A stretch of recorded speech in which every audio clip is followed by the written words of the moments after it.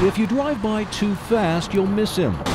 But take a close look under the overpass at I-17 and Greenway Road in Phoenix, and you'll spot one of the city's up-and-coming artists who happens to be homeless. Just really unique, cool artwork. I mean, he has his own way of expressing himself, and people love it. I try never to do the same thing twice. His name is Reggie Williams, and every day for the past year and a half, he spends hours working out of his home office, painting a new masterpiece. The environment is so happy around here, I couldn't think about going anywhere else to work. Williams estimates he's painted more than 1,500 pictures, but clearly he's not getting rich off his talent.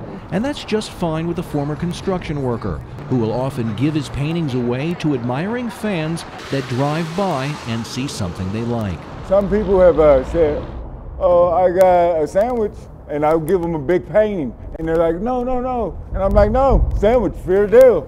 No takebacks." The struggling artist insists he's never asked for money, but will accept donations, be it cash, food, or art supplies. Most days, he gets just enough to get by. I don't care about the money enough to try to figure out a price or negotiate. If somebody has a smile, that's good enough. I tell people all the time, if you don't have any money, a wave, a fist bump, that's just as good. Yes, Williams would like to have his own studio and a place to live that's not as loud and a little more comfortable.